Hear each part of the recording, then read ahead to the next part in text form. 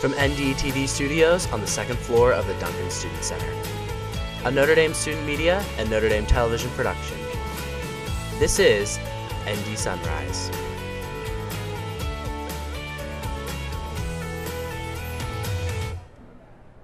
Good morning and welcome back to ND Sunrise. I'm Elena Morgan. And I'm Helen Nguyen. Elena, have you been outside this past week? I know I've been enjoying the sun and sunrise lately. Yes, and the weather has been absolutely amazing.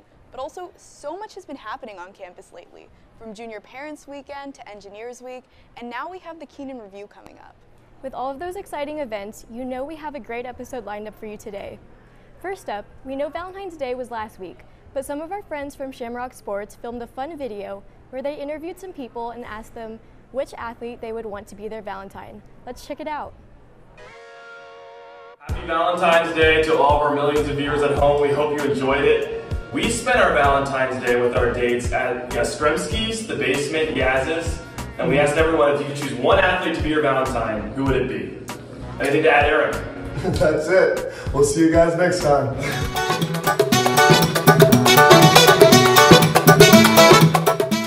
Interesting take.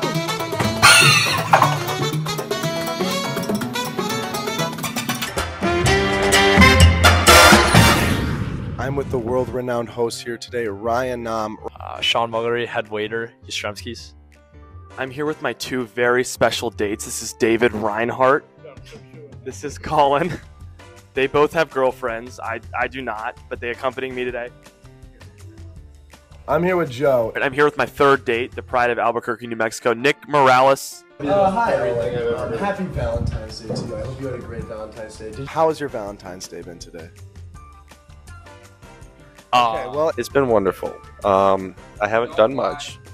Okay, but that's... Oh, if you could have the Valentine of any professional athlete, who would it be? Or, yeah, college athlete, professional athlete, any athlete, who would it be? That's a hard question. Okay. Do they have to be alive? Testing. I'm not really sure. He already knows, Alan. You have someone on your mind, you just don't want to say it. Take your pick. Jimmy Garoppolo. De'Aaron Fox. I have to go with Joel Embiid, I think. I think Probably Joe Burrow. Joe Burrow? We're going to go with Molly Seidel. Molly Seidel. She went here. She went to Notre Dame. She was a track and cross-country athlete. Oh, there you go. That's Ryan Nam, folks. Come on. I'd have to say Livy Don. You know, this might be a little bit of a hot take. Why is that? Because he's the GOAT. Page Backers. But I'm from the Dallas area. I love my Cowboys. Jason Tatum. He's cool. So I think it would be cool to have a Valentine with Dak Prescott. You know, Prescott. Me and the big homie, we go. She's just got such a great personality. And obviously, you know, it's just a dream for me. He could just caress me in his arms so gently. Oh, yeah, bro. If you can't share Valentines with the homies, then what's it for?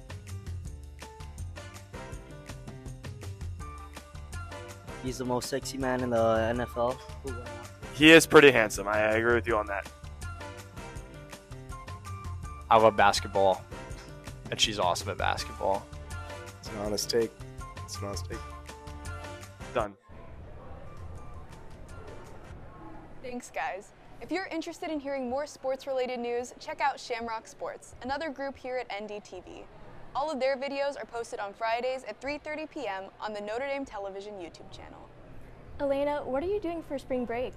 Well, I'm actually going on a trip to Dublin through Notre Dame's Women in Engineering group. What about you?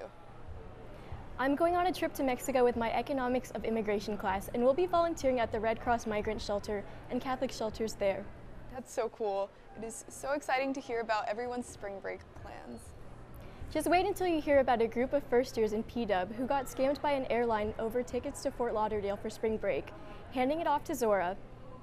What's up, NDTV? I'm Zora Rogers, here to do some investigative reporting on the latest scandal to hit Notre Dame's campus, KiwiGate.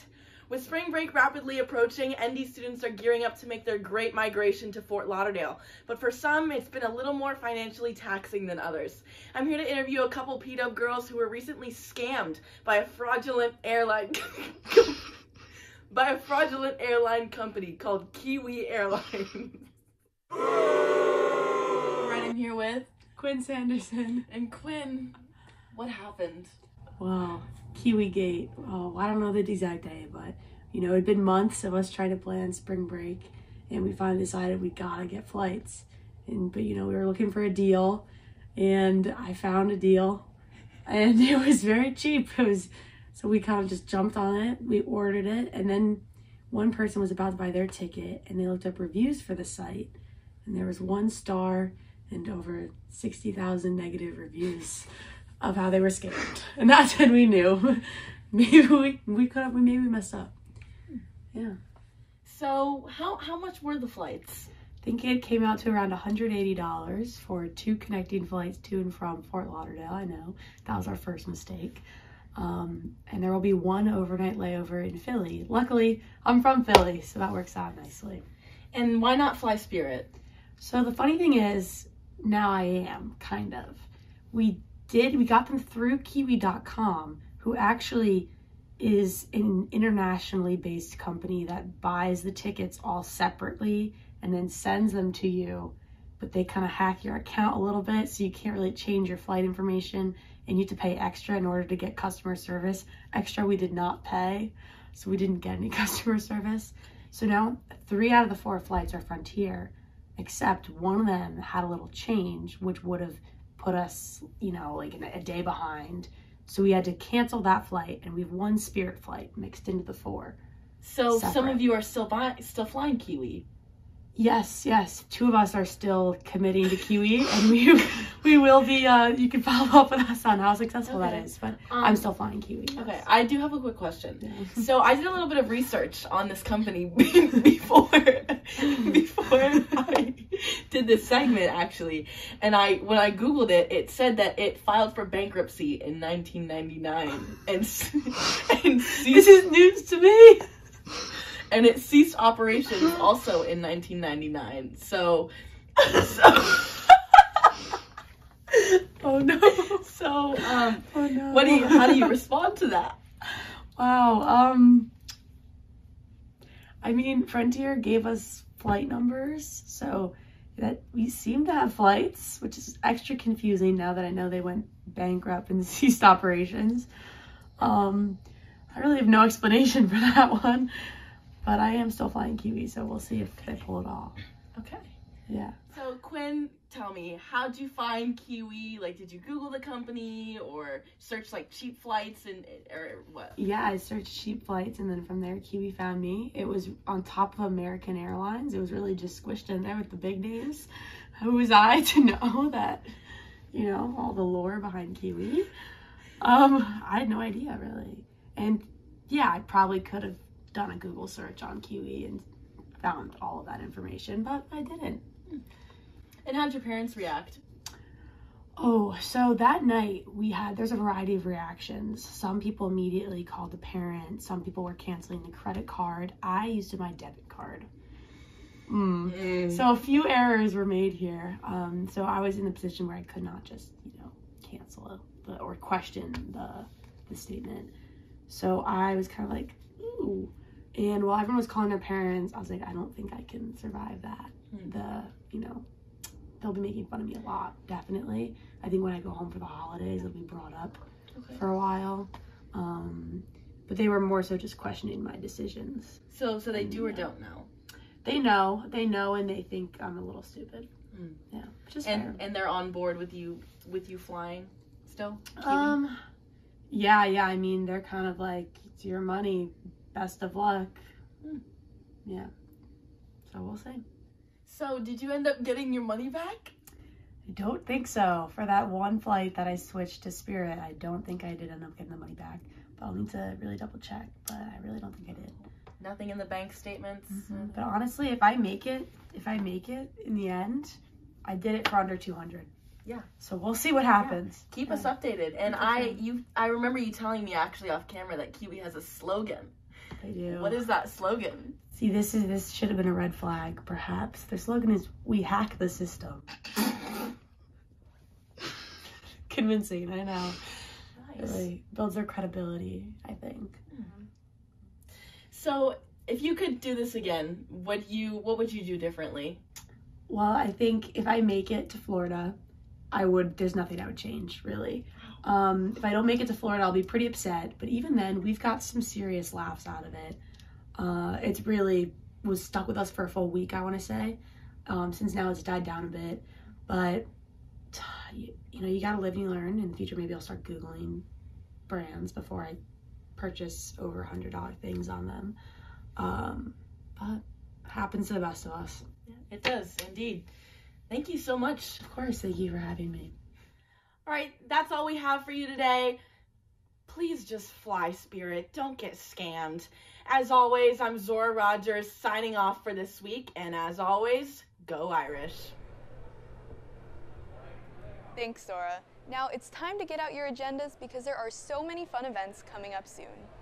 First up, the Harper Cancer Research Institute will be having their annual chili cook-off on Monday, March 6th from 4 to 6 p.m. in Harper Hall. The student rate for unlimited tastings is $5 and all proceeds benefit cancer research. Be sure to go check it out. Kick off Lent with Exalt Eucharistic Adoration tomorrow night in the Keogh Hall Chapel from 7:30 to 9 p.m. A reflection, praise and worship, confession and prayer teams will be available. Stay after for a hot chocolate social. Acoustic Cafe will be tonight from 8:30 to 10:30 p.m. This event takes place every Thursday in Haggerty Cafe, and it features some of Notre Dame's best live music performers. You can either sign up to perform or just watch and enjoy the show. It's not too late to register for the Women's Investing Summit, which starts tonight at 4 p.m. with the student stock pitch competition and opening panel in the Jordan Auditorium of Mendoza.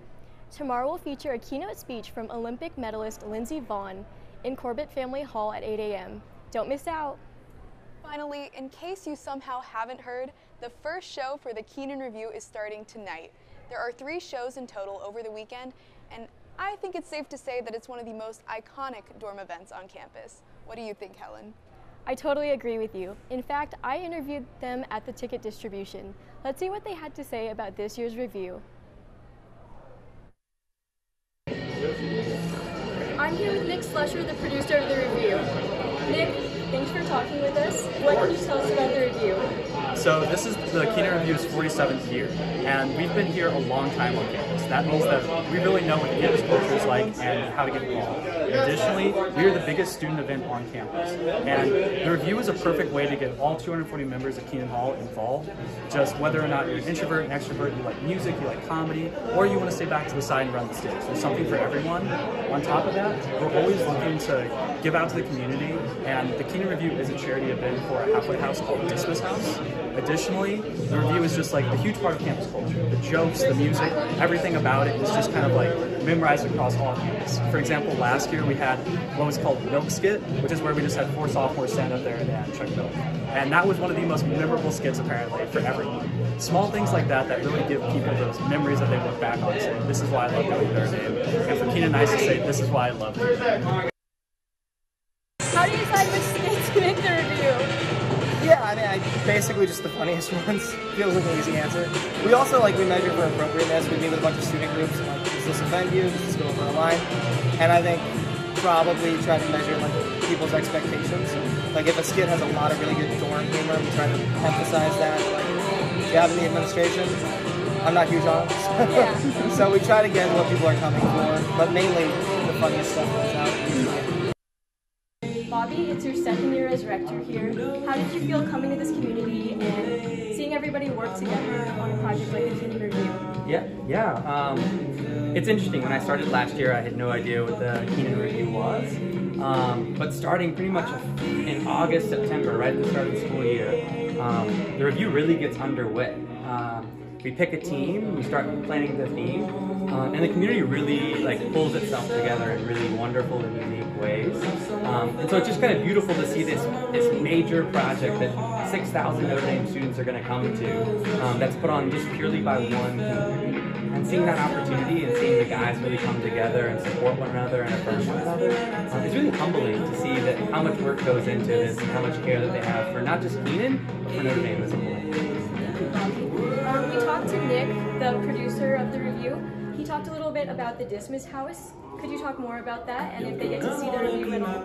Yeah, Dismas House is a really awesome local organization that helps support formerly incarcerated members of society that Keenan has supported weekly by making dinners for the last 30 plus years. And so on the first night of the review, we always invite them, and I think they're going to bring like 30 people this year, which will be wonderful.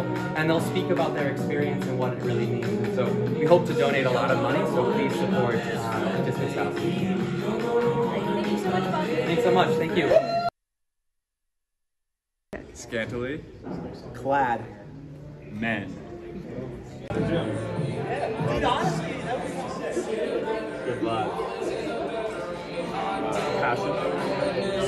Great music. Tradition. Hot. Naked. Men. Thanks, Helen. If you were able to get tickets, you should definitely check it out. I got tickets for tomorrow night, and I'm so excited to see it. I'm preparing myself for a fun and emotional final show on Saturday night. Well, that's all we have for today's episode of ND Sunrise. Catch our episodes on Tuesday and Thursday mornings in the Duncan Student Center from 9 to 11 a.m. You can also watch our episodes on the NDTV YouTube page under the ND Sunrise playlist. To keep up on all of the latest news, follow us at Notre Dame Television on Instagram, Notre Dame Television on YouTube, at Notre Dame TV on Twitter, and at Notre Dame Television on TikTok. Do you want to get involved with NDTV? We're searching for people interested in studio production and television broadcast. NDTV is a student-led program here on campus. Come visit our studio on the second floor of Duncan Student Center, or fill out the interest form using the QR code on your screen. Thanks for tuning in to this week's episode. From all of us here at the studio, we hope you have an amazing rest of your day. This is ND Sunrise, signing off.